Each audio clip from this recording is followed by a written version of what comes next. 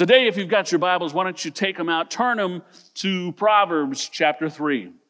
And while you're turning there, let me just tell you, we're in week 2 of a series I began called My Choice. My Choice. And, we all have choices we make, don't we? Yes, we do. Many times we make wrong choices, but we make choices, right? What we're doing in this series is we're actually looking at the choices that we make, 4 big choices that we make. There's many more that we make, but I'm looking at 4 big ones. Why? Because basically the sum total of the choices we make and the choices that you make today determine who you'll become tomorrow. The things you decide in your life have effects that last forever, don't they?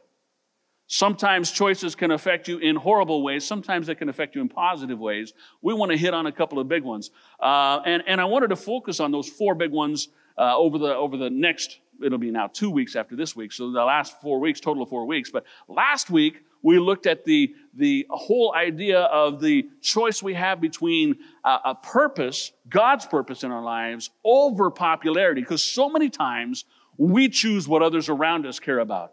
We need to be taking God's purposes over what we want in our lives. And how many of you know that what we want isn't necessarily what God wants for us, right? It's not always so, is it? Next week, then, I'm going to be looking at the idea that we need to choose discipline over regrets. Choosing discipline over regrets. And we can choose the pain of discipline or we can, without a doubt, face the pain and experience the pain of regret in our lives due to the choices we make. Can I get an amen somewhere in the house on that one? That's next week. I'm sure you'll want to be here for that because that's really an exciting topic. Everybody loves discipline, don't we? Not even. This week, though. This week on the big choices that we face every day. And it's one that really all of us will end up facing and making in different areas of our lives all the time. And it's when we choose to pick surrender over control. Say surrender over control. Say that for me. Over control. Yeah, that's a fun one, right? Everybody likes to surrender instead of control because let's face it, how many of you would have to agree with me that you might have a little bit of an issue with control in your life? Some of you are waving hard. Some of you are resisting really hard the idea of not grabbing that neighbor's hand and putting it up in the air for them who didn't say, I have control issues. And what's happening is if that's you, you need to take some notes today because you really got an issue with control. Jesus wants to set you free. He really does. No, I'm kidding. No, I'm not, but you know what I'm saying, right? You just might have a problem with control in your life. I'd say all of us battle control in some areas, wouldn't you? I don't care if you think you do or not. We all do in some areas. Maybe it's at work. And when you're trying to in work help somebody and you want them to do it your way and your way only, right? Because your way is the right way, isn't it? And if you don't do it my way, then what's going to happen is I'll do it myself and you can just go over there and sit down because it's going to be my way. Or at home, anybody ever hear their mom say, everything has its place. Please put everything away, right? Don't touch. Or here's one. I actually saw this one this week from one of our folks in our church. They had taken a photo, and they were so excited because they said, you know what? Seeing carpet lines so straight just makes my heart happy. Anybody love straight carpet lines? Oh, y'all are lying. Y'all know you do. You love it when those lines are looking all symmetrical in your carpeting, don't you? Oh, come on. Am I the only one who thinks that? Y'all are not going to admit it, but it's true. And, vacuum lines, they're just vacuum lines, right? They look nice. But what's really important is when your yard has all of those lines lined up with the mower. Now, that one's truly important, right? Oh, the guys, right, that's right. Those lines are truly important. When you see a nice field manicured and done right, it's just, the lines are amazing. It's so good, right? We got a problem with control, people, let me tell you. Or when we want to control our spouses, or we want to control our kids, or we want to control the things around our home and our neighborhood. Everyone's got their thing, don't they? For some people, maybe it's the kitchen. Some ladies or guys have more laws regarding their kitchen than the Pharisees had for the Jews. right? And they had over 600. And so some of y'all got some rules in that kitchen, don't you? And some don't care about the kitchen at all. The only thing you really want is to control everything else, right? Control is a part of us. It's a part of who we are. We want to control the house. We want to control the schedule. We want to control the drive. We want to control the remote control. Isn't it interesting you call it a remote control? You've got to control the remote control. We love the remote control. It's not about what's on, is it? It's about what might be on. Anybody have a scroller in their house that they don't ever really watch anything, but they scan, scroll. I'm like, will you land on something already, Teresa? You know, because what might be on is more important than what's currently on. And I'm just like, oh, driving me nuts. So what I want to do today, what I really want to do today is to deal head on with the issue in our lives of control, because it's really kind of fun to make fun of it, isn't it? Because we all got it in us, and if you say you don't, then I know you do. But if we dive in and we find that the reality is that we're trying to control something that's not yours to control, you realize that there are some things we try to control that are really not ours to control. And what actually is happening is it's a big reflection of a much larger spiritual problem that we're facing in our lives. Because what we are trying to do by controlling this one area of our life is really, in essence, we're trying to be, in some areas like that, trying to be like God. I want to control because I know what's best over what God's not. Now, I'm not talking about whether or not you got carpet lines. I'm talking some bigger control issues that we have in our lives. We want to do what we want, not what God has for us to do. You know what I'm saying? And we're trying to take control away from God in our lives. And it's interesting because when we gave our life to God, a lot of us, we even use the term, I surrendered my life to God. If you surrender to something, aren't you giving control over? Yeah. And yet we keep trying to take control back in our lives. So what I want to do today is to start with one of the most misquoted and one of the most popular verses ever found in the Bible, which is also one of the most challenging for us to live out in our daily, everyday lives. Even if you've heard this verse 100 times, I just want to encourage you to hear it today as if maybe you're hearing it for the very first time, all right? If you've ever heard it before. And I want you to ask God, just in your heart and in your mind as we're going through this today, I want you to ask God to help me to live out these powerful truths in my life. So you have your Bible open to Proverbs chapter 3, don't you? Great. Proverbs chapter 3, we're going to start in verse 5. Verse 5 starts off by saying, trust in the Lord. And when it says trust in the Lord, he's actually referring to surrender to God. Be completely in his hands, releasing yourself, your will, your desires to him. Trust in the Lord with how much of your heart? 3/4? A portion, right? Trust in the Lord with all your heart. All your heart. And this is where it gets a little bit harder for us when we start doing that, because then it says, lean not on your own understanding. Don't go with what you know. Don't trust in what you know, what you understand to know, what you're thinking. You got to lean on God, not yourself. Lean not on your understandings. You don't know about you, but I know that when I want to figure it out, I want to be in control, I want to understand it, I want to do it myself, right? I want to know what's going to happen, when and how and where. That's typical in us. But he's saying, don't lean on your own understanding. And then he goes on to say, in all your ways, everybody likes the next word right here, submit to God. The Hebrew word submit, if you're looking there at that word, when you go in and look at it, translated, it's to acknowledge, because some translations actually say acknowledge, but it's also to know. And the same word that's used there is used in terms of Adam knowing Eve. It's more of an intimacy, knowing beyond that. How many of you would say that you know what your spouse is going to do before they do it in any given situation because you've been married a while, right? You pretty much know what they're going to. It's that intimate knowing. He says, in all your ways, acknowledge him. Lean not on your own understanding. Submit to God.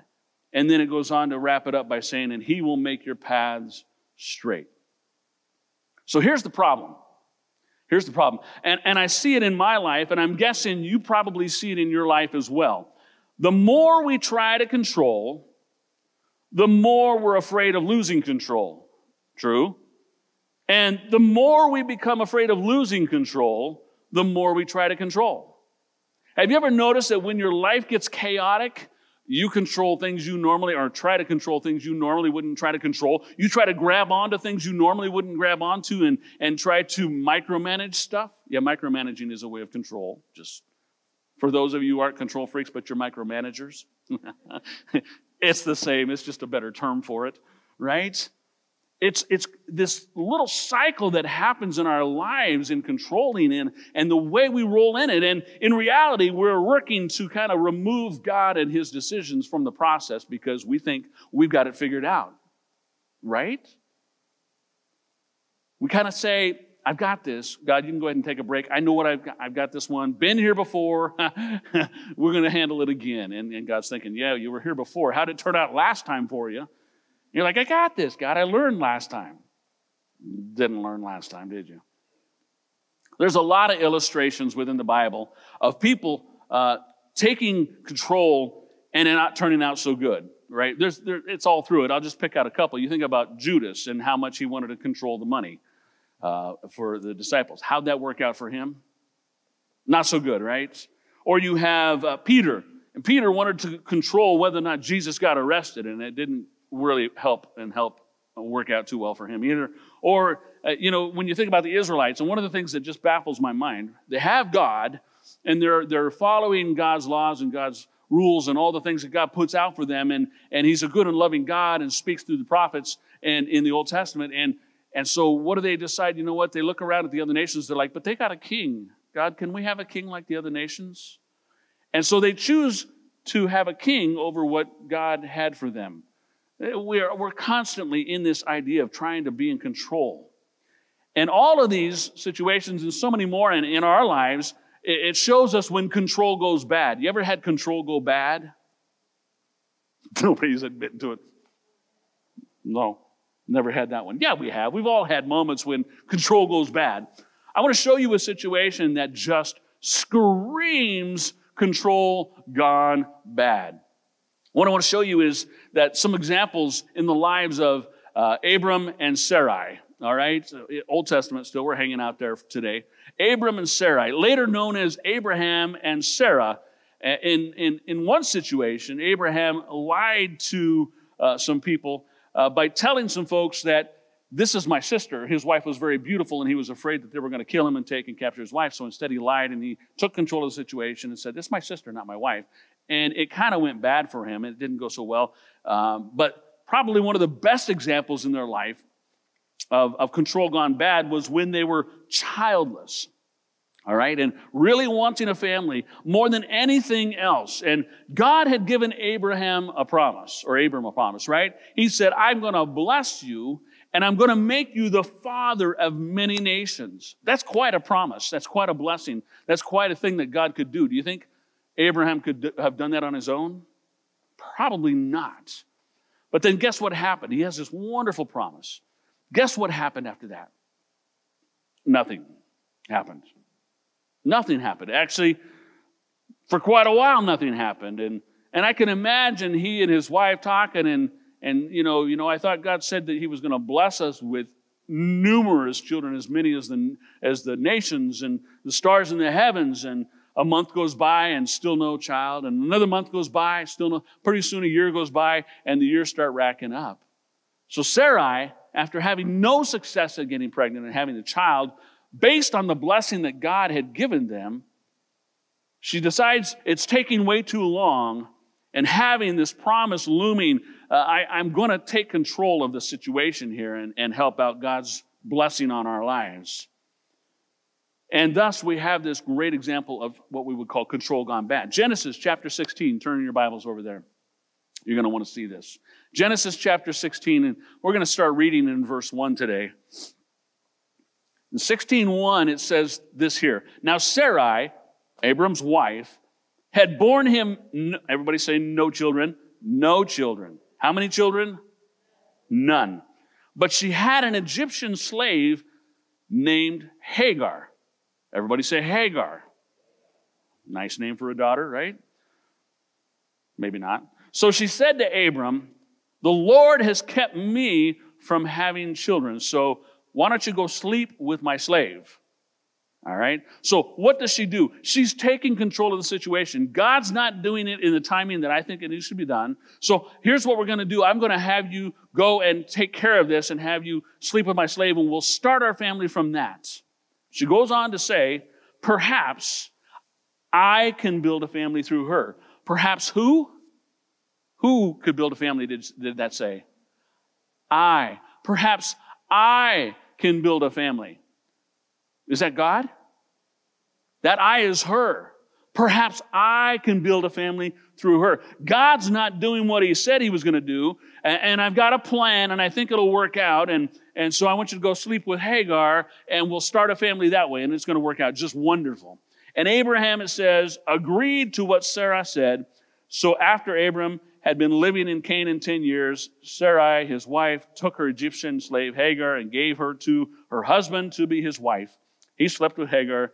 She conceived. God made a promise.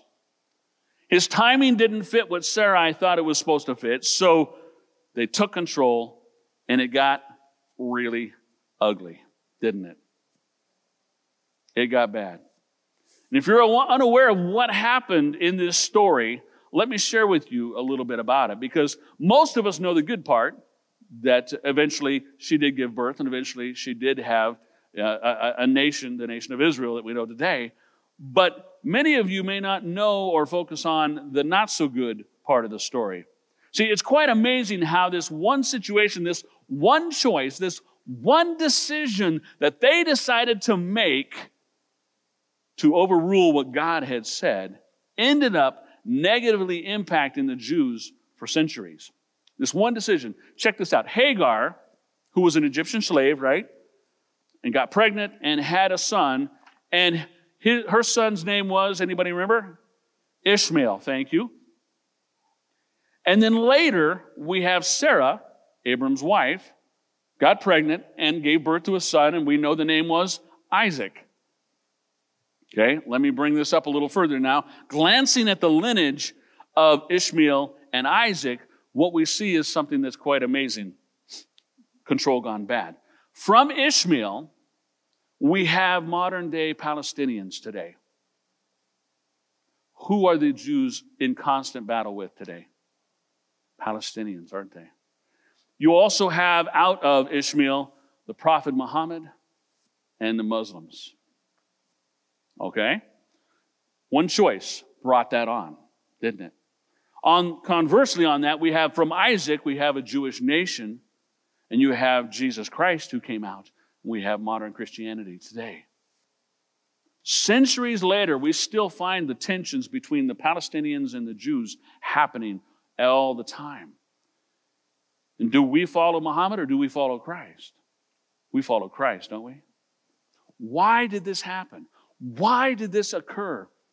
Because somebody decided to take control of a situation and it went bad. They decided to step outside of what God had said, and it still affects people to this day. Isn't that amazing? It's so amazing. And when you think about decisions you're making, choices you're choosing, things you're choosing for yourself, or they're for yourself, but they're affecting generations of lives within your family. Let me just tell you that. When you're choosing things, it affects your children. If it affects your children, isn't it going to affect your grandchildren? Won't it affect your great-grandchildren? The decisions you make today have generations of effects. One of the big lessons that we can learn from this, you might want to write this down if you're taking notes today. Big lesson, whatever you do, don't ever forget, don't ever sleep with a woman named Hagar, who isn't your wife. Now, if your wife's named Hagar, that's a whole other thing. But if you do, it could go bad, okay? Chances are, this will never be an option for you to choose, finding that Hagar person. But I know, and you know, that we're going to be tempted with something, aren't we? We're going to be tempted to control a situation in our lives, right? And I don't know who needs to hear this today, but I know somebody does. It may be a single Christian gal who's looking for a single Christian guy. And you know what? Single Christian guys seem to be hard to come by that they may want. And so suddenly they decide, you know what? A single Christian guy, how about we just find a single guy? And we skip the Christian part. You know, and I know it's not right that we shouldn't be unequally yoked, but you know what? He's a really good guy. I mean, have you seen the shoulders? He's got a wonderful personality. And I think I could get him to know Christ. I think I could help him to become saved. I think suddenly we do this I thing, and suddenly it's all about our decisions and not God's, isn't it? Or maybe one of the things you deal with is you're struggling with your finances. You know that happens. It happens, and we get into those situations, and we're like, I know I'm supposed to give the Lord my 10%, the first 10% of my income and honor Him with that, but man, I'm just so over my head in debt, and I can't financially do this, and I don't know what to do, and it's so hard, and I'm just going to have to back off on that and start doing this, and I'm going to take control. You know what? I need to get control of my finances and do it my way because this other thing isn't working for me. You know, and I've already screwed up my finances. I'm going to do so much better this time because I got it all figured out now, right? Instead of doing it God's way. I. Or maybe you're having a hard time with taking control of people at work, and you're micromanaging some people there, or they're not doing it right, and so you want them to do it this way, and you just push them aside and move out of the way. I got this. I'm going to do this. I can take care of this. When I was youth pastoring here years back, you can ask some of my former youth. Every Tuesday we would come. I would pick them up at schools, and I would bring them here, and we'd spend time praying after school for about a half an hour to 40 minutes for our service the next night, and then we'd set up the chairs in the gym for service and the sound system and the drums and everything. We'd get it all set up, and it never failed, because a student's never going to quite set the chairs up right. You know what I'm saying? So I needed to make sure that they were all, so I went back after every setup time and made sure they were set right. Didn't I? Didn't I do that? Yes, I did. They're both nodding their heads. They're here. And they came up with a nickname for me, and it was Picky Parker. And because, if it's not straight, it's not straight, right? Yes, I have a problem with control. Or maybe you're a helicopter parent. You ever met a helicopter parent, right? They're the ones doing the homework for you. Some kids are like, yes, right? Because they want you to do well, and they want you to get it right. Or if it's a science project, you're going to mess this up. Move aside. Let me finish this for you. And we finish up the science project because it's not going to be right. And if they get that science project wrong, then they may never get into a good college. And it's just this thing that's going to happen. And your teacher was mean to you. Oh, honey, I'm so sorry. I'll take care of it. Don't worry. I can't believe they told you to sit down when everybody else was sitting down. That's just wrong. Or the helicopter parent who says, can you go get the mail, but don't forget to put your helmet and knee pads on before you go out to get it, okay? Because we tend to want to control, don't we? You're like, no, I don't, Pastor. Yes, you do. It's okay. We all do. Just admit it, all right? Here's an interesting thing. There was a Huffington Post article that came out, and it was regarding recent college graduates. They found that employees who interviewed interviewed people for jobs under the age of 25 found that 8% of those people under the age of 25 who are college graduates who came in for the interview brought their mommy or daddy in with them for the interview. I think we have a problem with control. Let's do this for a quick minute, all right? For your own self. Take this moment and just think about this, will you? Maybe if you're taking notes, you can write it down. Name something, not out loud. No, I don't want to hear it. Don't hear it. Name what you're trying to control. Because we all have them, all right? We all have them. Maybe you can jot it down on a piece of paper, and that's fine. Name what you're trying to control. It may be your kids. It may be a person. It may be a thing. It may be something at work. It doesn't matter. I just want you to actually, because until you put a name on it, it's really not going to be real for you, right? Name something you're trying to control. Maybe it is your kids, or maybe you're trying to control your grandkids because your kids are not doing a very good job of raising your grandkids like you think they should. Maybe it's your finances. Maybe it's your job future. Maybe it's your spouse. because they sit and they slouch, or maybe they eat with their mouth open. I don't know. Maybe it's a coworker or an image that you think you need to have. Maybe it's your financial future or your whatever. Just name it. Just put something down, all right? What is it you're trying to control?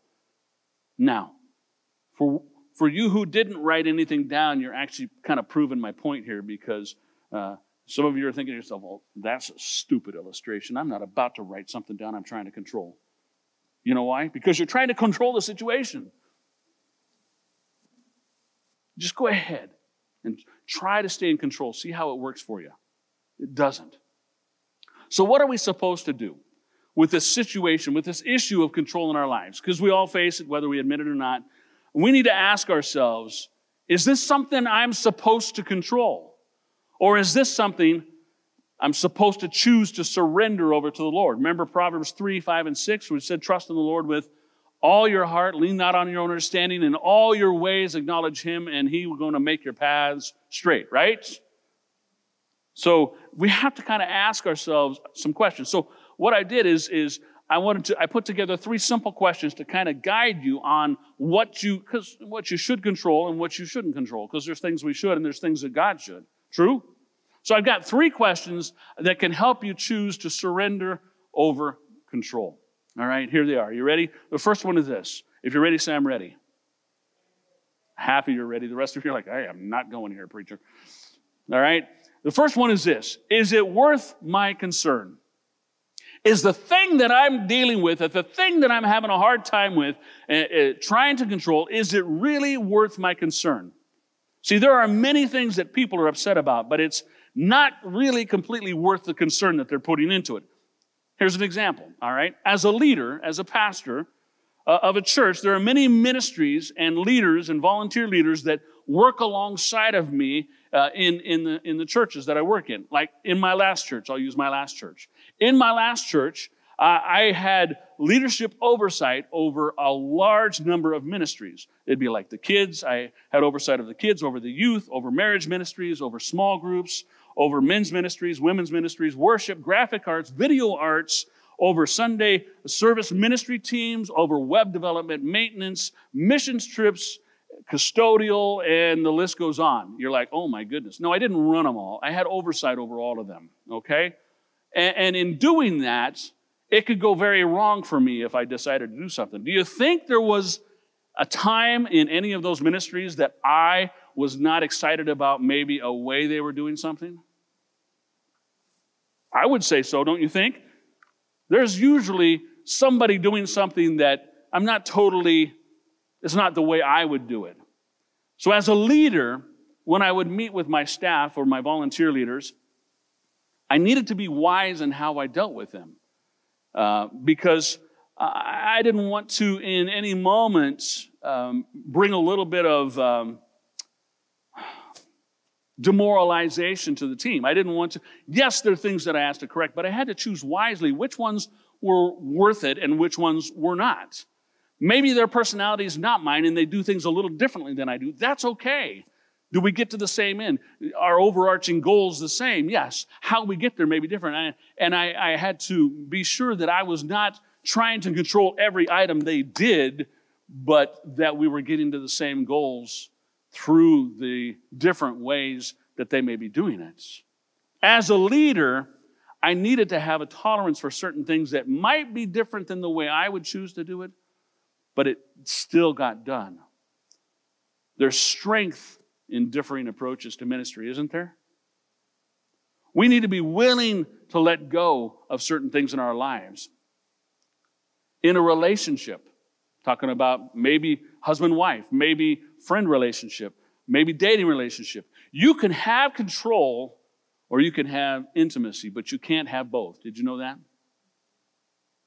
You can't have both. The real problem is sometimes we get so upset about the things that aren't big and we make a huge deal out of them. What we're doing is we're actually hurting our relationships around us by doing that because it's not really that big of a deal. I have to ask myself, is it worth my concern? Is that really a big deal worthy of me being so upset about that? You know, let me meddle just a little if I might. I will anyway. We get so worked up. We get so upset, ruining the rest of our day, maybe our week, or even more so in some of our lives. Is it really worth it if we don't fold the towels the same way? It is to some. Boy, they get so upset. You know, you got to start and you fold the big one down, and then you're going to lay it down and you'll fold it over that way and it goes down, and you do a trifold. That's important to some people. Is it really worth it? In 5 years, is it really going to matter whether or not the towels are folded in the proper thing that you wanted them folded? Probably not.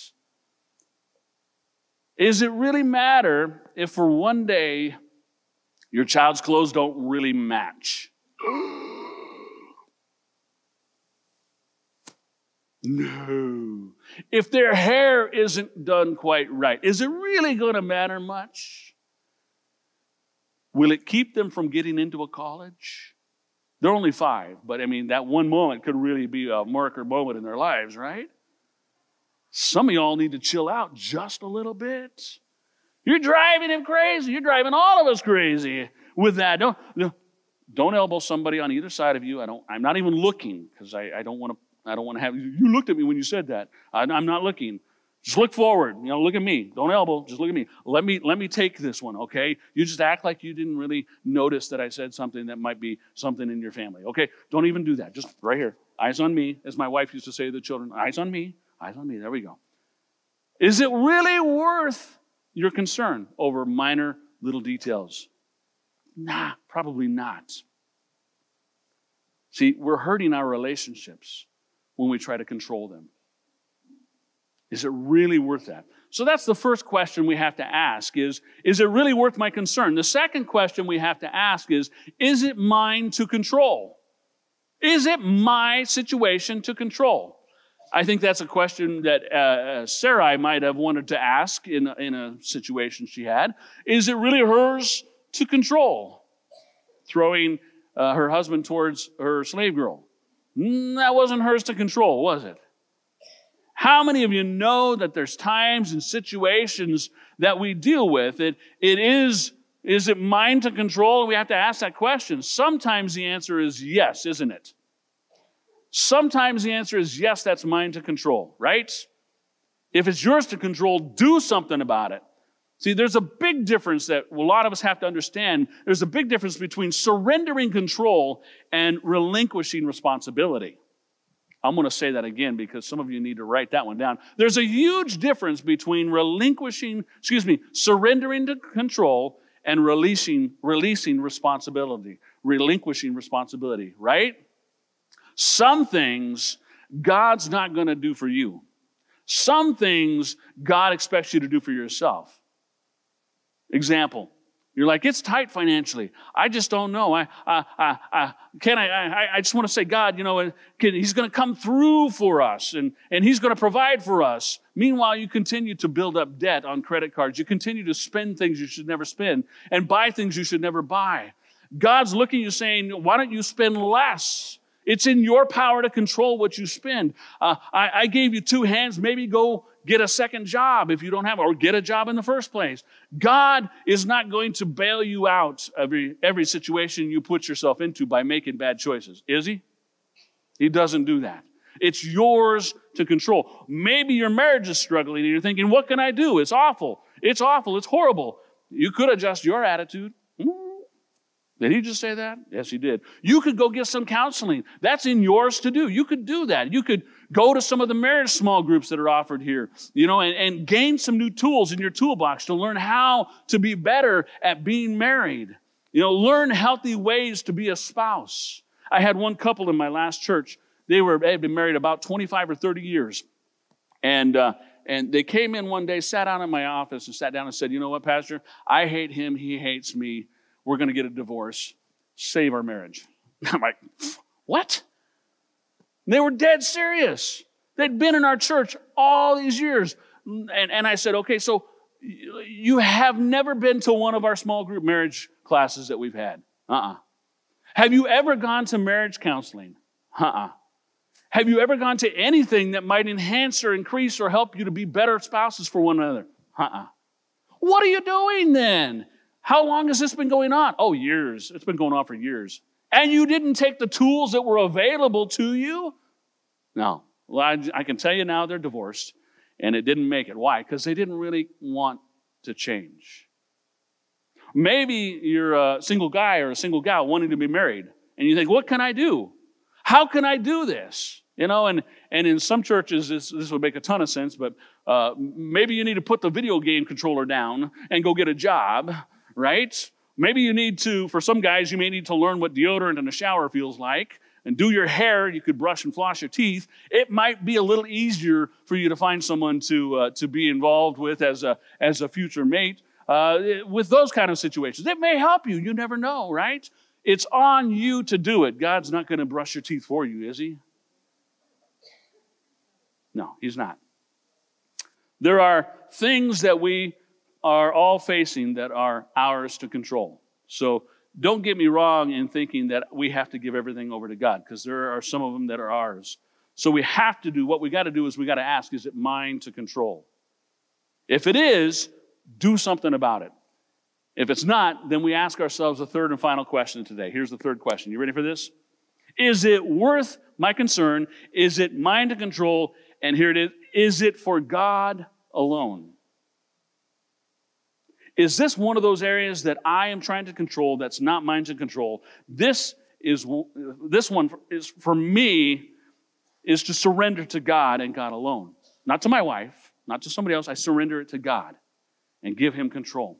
The Apostle Paul had an interesting letter. He was writing to the church in Philippi.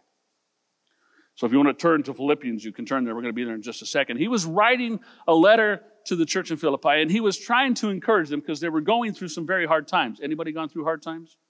Okay, read Philippi or Philippians. That'll help you, all right? So he was trying to encourage them. You have to understand, Paul was under house arrest. So he was arrested at home. He was chained to a Roman guard. So no matter where he went, the guard went. They were together at all times. Everything they did, everything he wrote was written with a guard chained to him. So here he is, and he's writing to this church in Philippians in chapter 4, verses 6 and 7, and he says this, you know what, folks, look, don't be anxious about anything, but in every situation, excuse me, Bob, can you give me a little more arm room here? Pull the chain over, just got it right. In every situation, by prayer and petition, with what? With thanksgiving, present your request to God. Every situation, not some, every situation, with thanks, present it to God. Every situation, prayer, petition, thankfulness, present it to God. Don't insult God by saying, well, we've tried everything else. I guess we can pray. It's a last resort. What are you going to do? You know, it couldn't hurt, I suppose. Right? And yet, how many times do we do that? Imagine God thinking, well, how awful is that? All you got left is me. Sorry, guys. Prayer should never be the last resort. Prayer should always be our first line of offense. First line of trying to give over to God what's going on in our lives. What can we do? We can pray. We can pray. Scripture says we can go boldly before the throne of grace. We have access to God. It's the first thing we should do in any and every situation. And when we go to God with thanksgiving, why? Why? We know that He hears us. Aren't you thankful that we have a God who hears us? Aren't you thankful that you have a God who cares about you and what's going on in your lives? And we know that the Word says He's working all things for good, isn't He? All things together for good to those who love God and are called according to His purpose. Are you called? Did God call your name? I need you. Come on, I want you. We're all called. And then it goes on to say, when we go to God like that, verse 7 of that same scripture that we were just reading in Philippians says, and the peace of God. The peace of God you can't even understand is going to guard your heart and your mind in Christ Jesus. The peace of God that when you don't know what's going on, you need something to happen, God's like, I got you. The peace of God that when everything else is going horrible, you still have this calmness. You know, in the middle of a storm, things that are going crazy in your life, You ever have that moment of peace because you know who's in control? I know I have. In the middle of some crazy times, and I have this overwhelming peace, and people look at you like, why aren't you freaking out? Because I know who's in control of my situation, right? That's what Paul is telling us here. He's telling you that when you give God control in your life of the things that you should, there's going to be this peace that comes over you in the crazy times of your life. But when you're trying to control it, when you're trying to hang on to it, when you're trying to do it all on your own, how can He give you peace? He can't. When you're anxious, anybody ever get anxious? Give it to God and ask Him, Lord, God, I'm thankful that you're going to give me peace. Let me just say, can you change your spouse? Everybody should say no. Your spouse might be making some really bad decisions or causing chaos in your family. You can't change your spouse. Can God change your spouse? That's for God alone to do. I trust you, God, with my spouse. He's showing you His best while you're dating to try and impress you. And you're thinking, I can change him. He's giving you the best. Once you get married, it's all downhill from there because He's only giving the best to impress you. You can't change your spouse. Only God can. Can you heal your loved one? Are you capable of healing? Oh, I was hoping. No, nobody? You can't heal cancer, can you? Chemo and radiation can do some wonderful things, yeah, but can they heal? God can heal, can't He? God can heal loved ones. Can you control your kids' future? No. You can raise them to try to be the best they can. You can try to threaten them and build up some walls and cause some problems, drive away. Can you control their future? No. Can God control their future? Yeah, He can. You trust God with the things that you have no business trying to control. See, I came here today to tell someone that we're trying to control something you should never try to control. It's time to let it go. It's time to lay it down and trust God. So whatever it is, we go back to where we started in Proverbs 3. Trust in the Lord with all your heart. Lean not on your own understanding, and in all your ways acknowledge Him, and He's going to make your paths straight, isn't He? The question you have to ask yourself, which helps determine what to do, is it worth my concern? Is it mine to control? Is this for God alone to deal with? Years ago, we used to sing a song. Wonderful song. Haven't sang it for a while. I asked Les to come up and be a part of the song and bring it to us. And so I'm going to invite you to sing it with me. It's called I Surrender All. I surrender all. Can you sing that with us? Oh, I surrender all to Thee, my blessed Savior. I surrender.